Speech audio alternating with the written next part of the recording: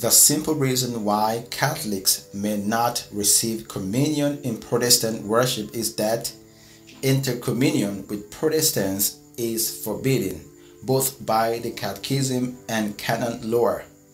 Canon 844 states, Catholic ministers may licitly administer the sacraments to Catholic members of the Christian faithful only, and likewise the latter may licitly receive the sacraments only from Catholic ministers. Whenever necessity requires or a genuine spiritual advantage commends it, and provided the danger of error or indifferentism is avoided, Christ's faithful, for whom it is physically and morally impossible to approach a Catholic minister, may lawfully receive the sacraments of penance, the Eucharist, and anointing of the sick from non-Catholic ministers in whose churches these sacraments are valid.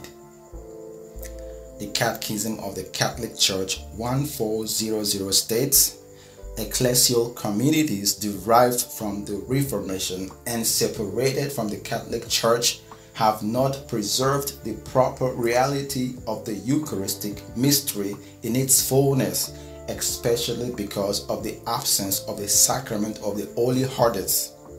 It is for this reason that, for the Catholic Church, Eucharistic intercommunion with this community is not possible. Now, let's look a little deeper to understand why this is so important. The 6 main reasons why Catholics can't take communion in the Protestant Church. 1. Christ established one church, and it subsists in its fullness in the Catholic faith. The Catholic Church views these denominations, Presbyterian, Lutheran, Episcopal, non-denominational, as ecclesial bodies of believers, Christians by virtue of baptism, that do not yet possess the fullest of the faith. Most importantly, they do not have sacraments apart from marriage and baptism, because they do not have a valid priesthood, and priesthood is required for the remaining 5 sacraments, including the Eucharist. Hence, their communion is, for Catholics, invalid as well as illicit. It isn't what it is supposed to be, and it is forbidden for Catholics to receive it. Moreover, to do so, knowing fully well that the Church forbids it, may constitute a grave mortal sin, that of blasphemy. 2. The Church teaches one can be in communion with only one body at a time. If you are in communion with the Catholic Church, then you cannot be in communion with other ecclesial body. Remember that as a Catholic, you are married to Jesus Christ through His Church, and one of the sacraments of that marriage is the Eucharist. Taking communion in another church is like cheating on your spouse. 3.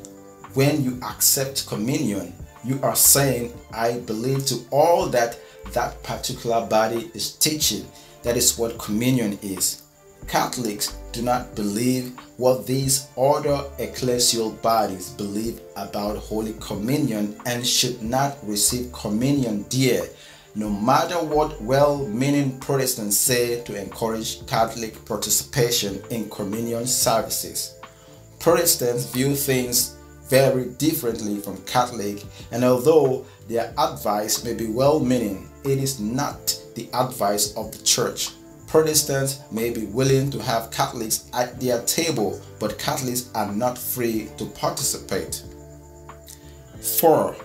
When a Catholic receives communion in another ecclesial setting, it causes scandal. As much as we wish for Christian unity, we do not yet have it, and making it appear that we do sends a signal to those with weak faith or unfirm faith that it doesn't matter where one worships. Is receiving a cracker and some grape juice or even bread and wine the same as receiving our Lord, body and blood, soul and divinity? Not to recognize that is the indifferentism that canon law warns against. The Eucharist is the source, summit, and focus of our life in Christ. It communicates Christ to us and is a real and powerful means of grace. It should not be confused with the communion services of other traditions. Given that God, in the person of Jesus Christ, established communion in the church and taught us what it is and means in the Bread of Life discourse, which ends with John chapter 6 verse 54, Catholics owe it to God to participate in the sacrament as and only as He sets out. And He sets that out through the church to whom the sacrament was given, not a Protestant communion service, but the Catholic Mass. 5. The Episcopal denominations pose a particular problem because the liturgy closely resembles the form of Catholic liturgy, and many of them will argue that they too believe in the real presence. In fact, some of the more orthodox Episcopal congregations are much more reverent towards their communion than Catholics are towards the Eucharist. Regardless of what later-day Episcopalians might think, the Schismatics who broke away from the Catholic Church and formed the Anglican Communion did not intend their communion as a real presence.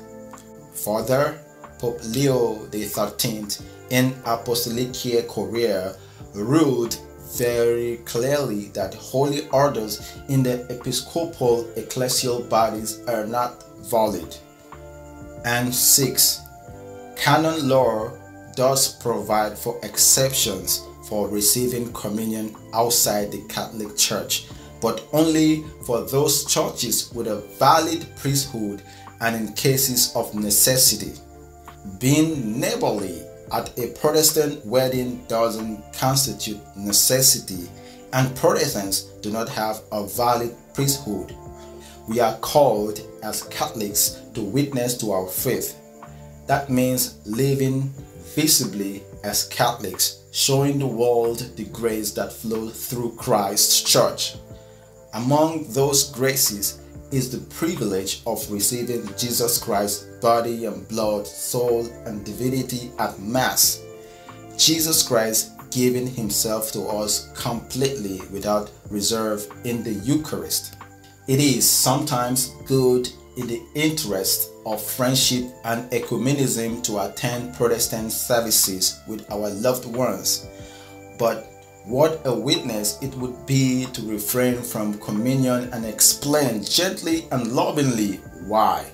The answer cannot be because the mean old church tells me I can't. We have the fullest of the faith. We have Jesus Christ truly and substantially present at every Mass, and we receive Him into our very selves.